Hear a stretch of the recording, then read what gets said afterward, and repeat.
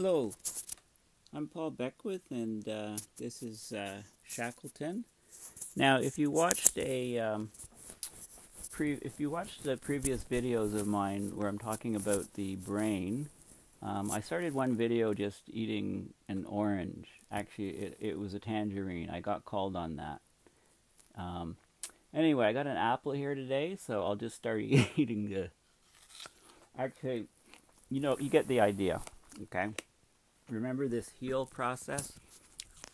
Have a positive experience, enrich the experience, absorb the experience, have it fill your being, and then link it to negative experiences.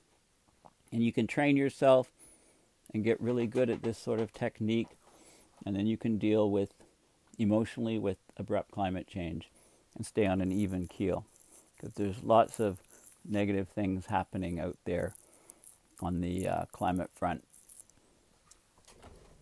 So I started to talk about this picture of the brain, and when I was talking about the historical evolution of the brain, okay, we have the spinal cord coming up into the brain stem, the base of the brain, and this section here, so the lower part of the brain was the part that evolved first. So this is the part, what was most important was the avoidance of bad things in order to survive. So this is all about avoidance. So there's an amygdala in that region, and if you see danger, the amygdala fires up and activates, and you can see this on brain scans. And it sends signals to the hypothalamus, which then releases stress hormones like norepinephrine, adrenaline and cortisol and things like that. Okay, and those things then go to the hippocampus, and they stop it producing brain cells, and it can actually shrink. And it's basically the fear and flight response. And now that's really a bit of a misnomer. The fear. The fight or flight response, rather. It's a bit of a misnomer because there's other options between, if you see danger, you can stand your ground and fight. You can flee. Okay, take flight, fight or flight. But most people freeze, actually.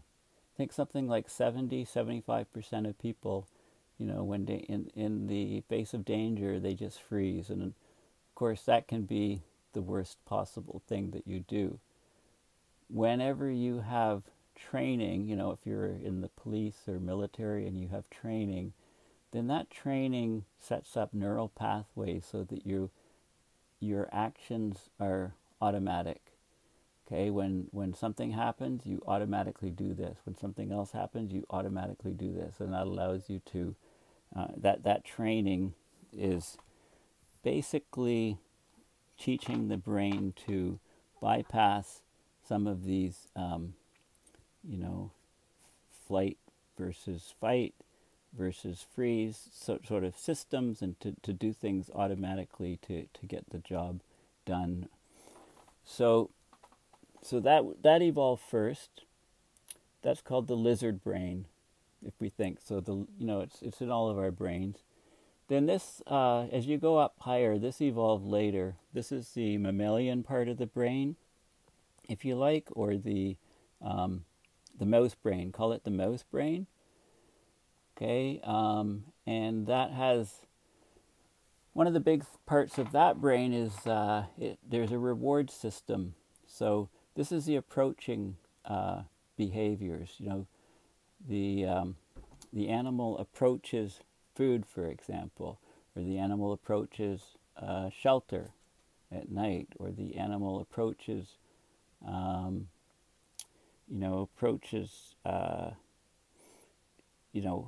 stream or a pond or fresh water. Okay, so that's that part of the brain. And then the last part to evolve, the higher order lobes part. So this is the brain stem, if you like, the subcortex, and then the cortex, and the cortex part. That's all about connecting with other people. That's all about communicating with other people, whether it be with hand signals and grunts initially, and then eventually language and problem solving and higher order functions. And the more intelligent, so part of the evolution was the brain increased in size greatly, and it also became a lot more, there are a lot more convolutions on the surface of the brain. That greatly increased the surface area, and that can be tied almost quite strongly to intelligence. Okay, so that's the system of connecting, the system of love, the system of bonding with other creatures. Okay, this is just another view. If you're in Google images, and I just typed in brain anatomy, and I get this. So there's all kinds of information there. Here's just another view of the cross section of the brain. I guess this is looking from the back or the front. I'm not sure which. Okay, now I mentioned the amygdala. Okay, so again, Google images, amygdala. So the amygdala sits about here. It's in the lower part of the brain. These are the vagus nerves coming up. This is the spinal cord, brain stem. So we've got the amygdala here. And here it is here. And this is the thing that lights up. And the hippocampus is located close by. Okay, so this is the base instinct, flight versus flight or fight, or actually freeze quite often. Okay, so this is, often when we're emotional and angry and, we're really stressed, the amygdala is overactive. So you can think physically of soothing your amygdala to reduce those feelings. So when the amygdala is activated, there's danger. The hypothalamus gets signals, and it's told basically release stress hormones. So like adrenaline, for example, making you really, really strong for short periods of time.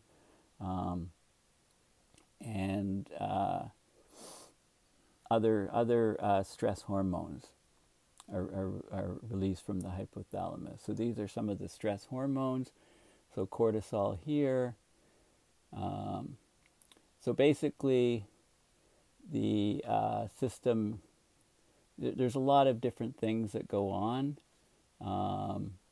So here we go. Let's have a look at just one of these. So stress hormones are released, pupils dilate. Okay,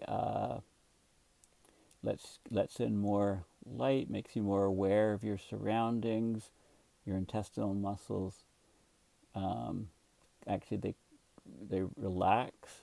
Okay, blood pressure in the arteries increases, more power, blood sugar levels increase, heart rate increases, blood flow to skeletal muscles increase, breathing rate increases. Okay, all of these things kick in. This is not such a good thing. It can lead to many accidents when people are exposed to dangers and they're in terror. Then their intestinal muscles relax. Not a good thing.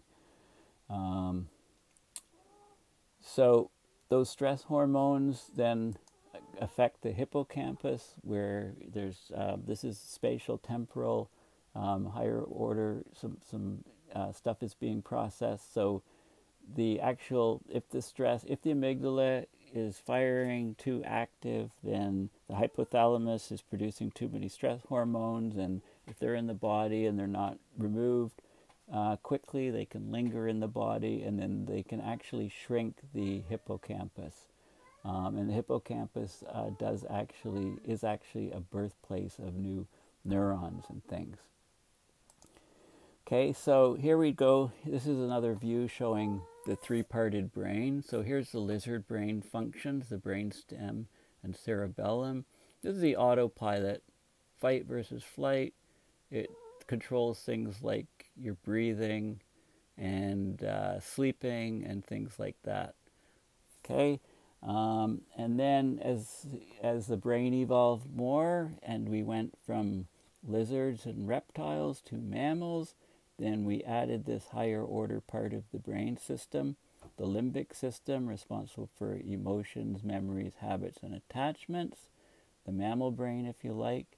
And then we move up from there to the primate brain, the human brain, the neocortex, the cortex, language, abstract thought, imagination, consciousness, reasoning, rationalization. And you get more and more. So basically, this is showing the different sections of the human brain, but in the evolutionary cycle, the lizards would only have this part. They wouldn't have the rest of this part. And then as lizards evolved into mammals over time, then they would have you'd still have the lizard part and you'd get the mammal part added. So that would be the entirety of the mammal brain. And then primates, you started growing this part here, and then humans, you have the whole kit and caboodle, but you still have these very primitive parts, okay, of the brain. Okay, this is brain size increasing. So this is millions of years ago, starting about 10 or so. And this is cubic centimeters, okay, centimeters to the cube. This is the volume here. So you can see that, 4 million years ago, Australopithecus, it shows the skull size is increasing. It shows the neural wiring is increasing.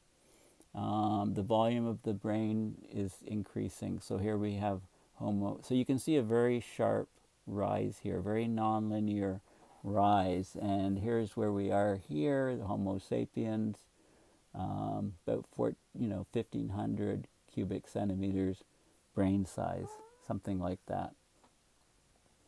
Okay, there's another view of, this is another view. I just got my cat here joining the presentation. He's getting a bit restless.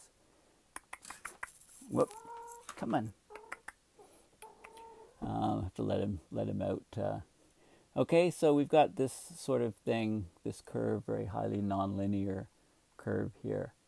Now, I talked about neurons. So these are the neurons here. This is the basic building block of the brain. Okay, this is the thing. There's 100 billion of these things.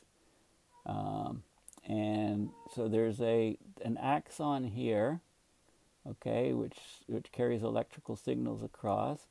There's something called the myelin sheath, which is an insulating sheath on it to keep the signal inside the cell.